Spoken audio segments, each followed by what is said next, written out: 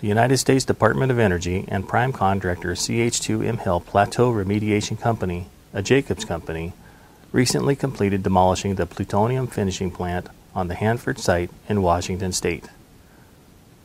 This time-lapse video shows the demolition progress from November of 2016 through January of 2020. Workers using heavy equipment, including excavators and loaders, demolished the facility in sections and hauled the rubble to the Environmental Restoration Disposal Facility, Hanford's on-site landfill.